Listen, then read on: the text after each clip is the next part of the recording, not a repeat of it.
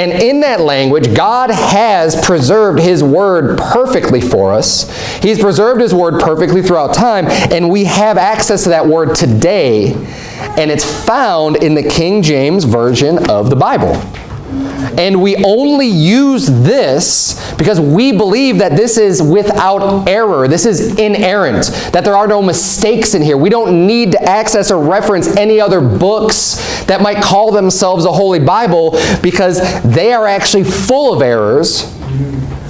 And this book is not. So this is what we use. This is the only book that we use. And we base our faith as Christians, and every Christian should be doing this, off of the Word of God, off of what God says. Man can be a liar. Man can teach different things. That's why we're not just sucked into some denominational or church structure in the sense that, half of our truth comes from church fathers and the other half comes from the Bible, like the Catholic Church teaches, that they have an authority that's mixed, right? They have authority. Yes, there's some authority in Scripture, but there's also an authority with the Pope and with God, and they're able to pontificate and say things that are going to be accepted by the church as truth. We don't believe that. All of our source of faith, all the things that we believe in, comes strictly from the Scriptures. It strictly comes from the Bible. That is what we believe in, and that's what we're teaching. So there's a lot of ways. This is a very in-depth subject. So if there is anyone here this morning, and maybe you're not settled on this topic, maybe you've heard about this before, maybe you haven't heard about this before.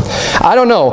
But there's a lot of different ways to prove reasonably why we believe what we believe. Okay, why we believe the King James Bible is true. I'm only going to focus on one way this afternoon.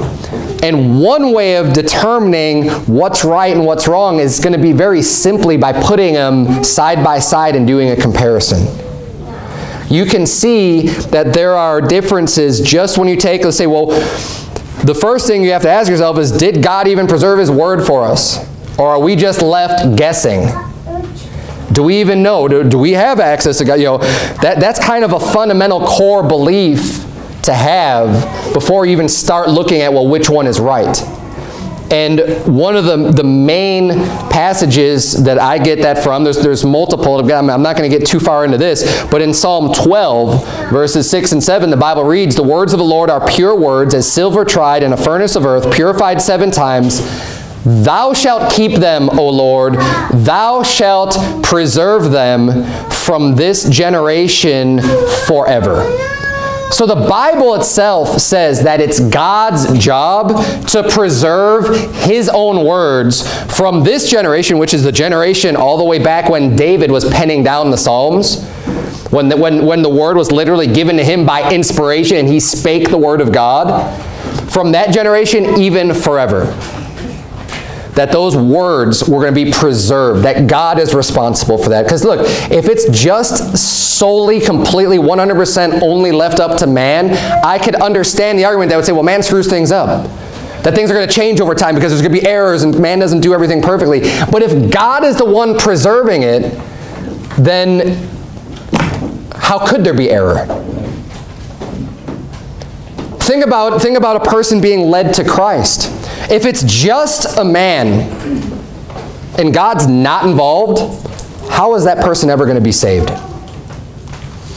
If I just go out in my flesh and I try to instill faith in somebody, and it's just me, and there's no work of the Holy Ghost, there's no work of God involved at all, I'm going to come up empty every single time.